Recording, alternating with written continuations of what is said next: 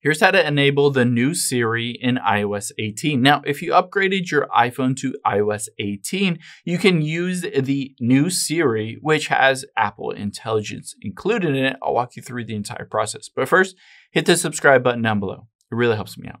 Thanks, guys.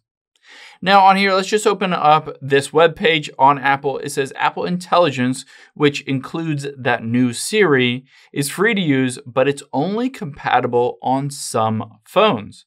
So you can see iPhone 16, every single iPhone 16 it's compatible on, iPhone 15 Pro Max and iPhone 15 Pro. And then it lists some iPads, MacBook Air, MacBook Pro, iMac, and Mac Studio, stuff like that.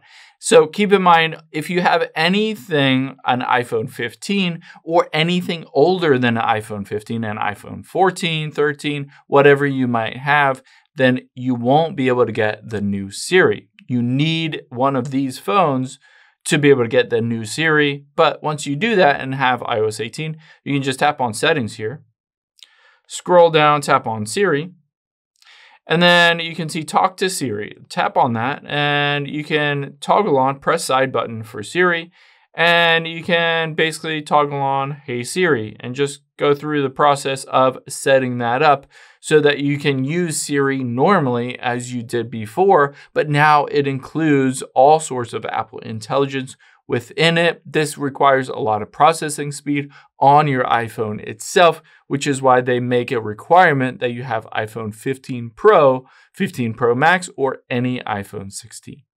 I hope this helps. If it did, hit the like button down below and leave a comment if you still have any questions. Thanks, guys.